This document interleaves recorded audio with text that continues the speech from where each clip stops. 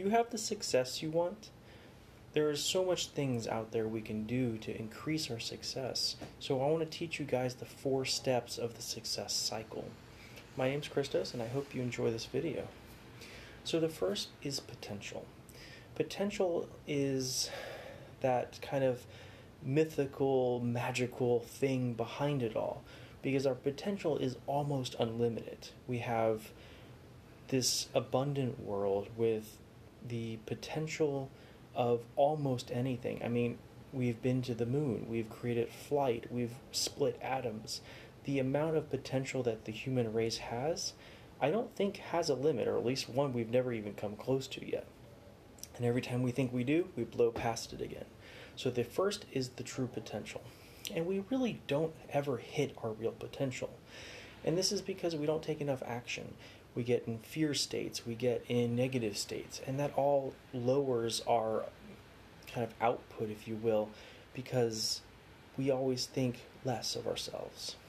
So just know that your potential is way higher than you really think it is. We just have to get ourselves there, and that's the key. So number 2 is action. This is where we really have to worry about our direction, and we'll talk about in a minute, but our true direction and massive, massive action. Because knowledge is powerful, but it's just potential. It's only going to be worth something if you action on that knowledge. See, there's the knowledge plus focused intention and action is what creates skill. And skill, when applied, you become a master over time by honing it. Knowledge on itself isn't going to do anything. I got lots of knowledge on that shelf, but unless you take action on what you have learned, there's going to be no productivity. So you have to not only take immediate action and focused action, but also in the right direction. That's where the strategies come in. That's where your beliefs come in. We'll get to that in a minute. The next one is results.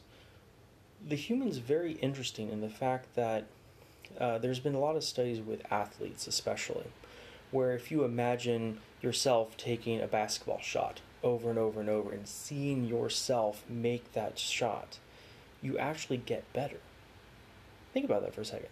You actually physically get better when you take that shot if you've imagined it over and over and over again. This is because our bodies are designed in a way that we really can't tell the difference between imagination and reality.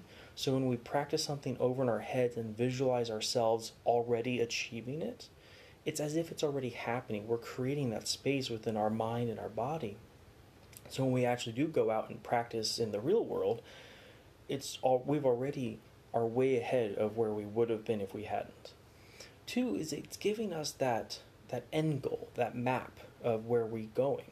So where we are to where we're going is not enough, but the action to get there, right? So we need that direction, and then we need that massive action. And then this is where the 4th one comes in. It's the certainty and belief. This is where I think a lot of people kind of trickle down in their success, because they don't have that certainty, that belief that they will succeed. So you need a why that's so large that all the problems are dwarfed. And especially if you can grow your why beyond just yourself, beyond just your immediate family and circle, to even bigger. The bigger your why, the more powerful it becomes and the more unstoppable you really truly become. I mean, example, Elon Musk, right? He says, I want to create a world, a species that is multiplanetary. So if there's a catastrophic event, that we won't die as a species. I mean, he's encompassed our entire world and worlds at that point. So it's super cool, kind of a goal perspective. But you have to imagine the goal. Imagine all the details. What would life be like? What is it going to feel like? What are you going to think? Who are you going to impact? And then the downstreams effect. Who are those people going to impact? And if you can really bring that inside you, that's so powerful. With that certainty of belief that it's going to happen, that's where the imagination is coming back from the action. it's amazing the amount of difference it's going to make. Because without belief, we don't really take massive action.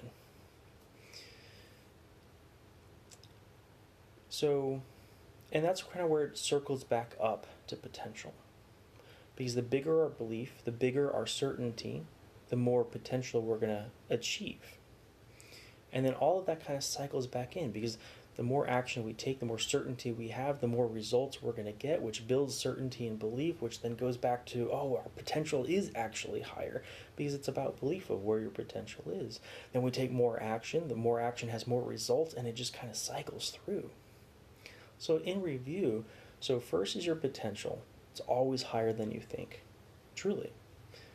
Take action. Focused intention on a goal, a point somewhere in the future that you've predefined, which is results first, right? What is it? Where are you going? What is your end destination? Clear, written, time-bound. And then the certainty. Being able to have that unshakable belief that you're going to accomplish it. Napoleon Hill talks a lot about that. And if you don't particularly like Napoleon Hill, Wallace D. Wattles is another great source. So I hope this resonates with you. It does for me at least, and I kind of wanted to share that today. If you're struggling with any of these 4 cycles, or wanting to build your why, or if you've identified a limitation within yourself, either a negative belief, a negative feeling, a looping memory, or anything that is holding you back, reach out to me. I'd love to work with you. I've opened up a couple sessions. I'm happy to do a free session with you. Otherwise, love you. Have a good night.